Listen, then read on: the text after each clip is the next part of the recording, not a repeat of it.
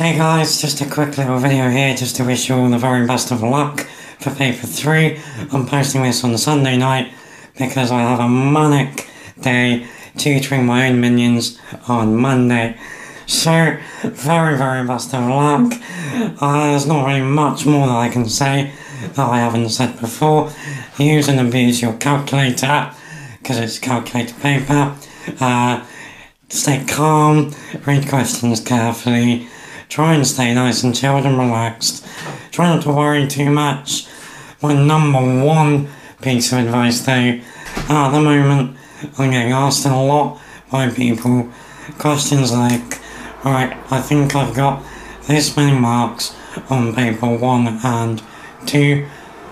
How many marks do you think I need to get in paper 3 to get this grade? Stop thinking like that.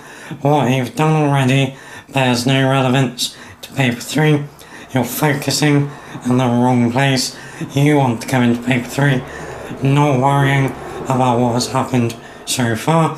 You want to go into paper 3 with the mindset to fight for every single mark that you can get. Even if you didn't know how many marks you need to get, would you go into the exam and think, oh, I think I've got that many marks, I'll stop now?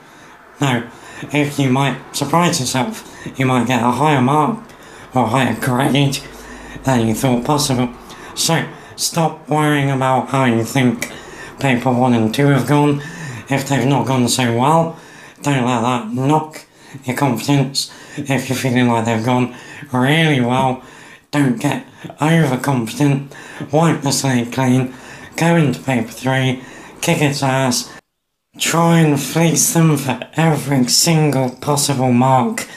Don't worry about what's happened before, worry about paper 3. So, it's almost over. Final push, guys. Hope to see you in the reactions video after you've completed paper 3 and you've completed GCSE Maths 2018. I'm even going to wear a special suit for the video, so if that's intrigued you, it's going to be worth checking out. You're going to love it. Best of luck, guys. Take care. Big love to you all.